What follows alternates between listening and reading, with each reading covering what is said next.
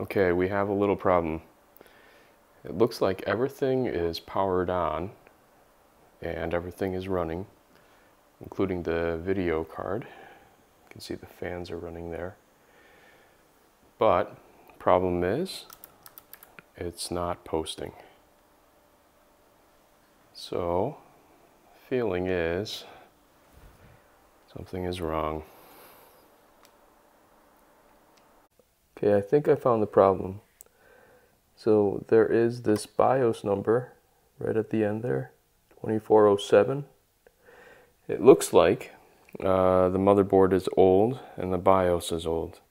And I cannot update this without replacing, or at least I need to replace the CPU with a 3000 series instead of a 5000.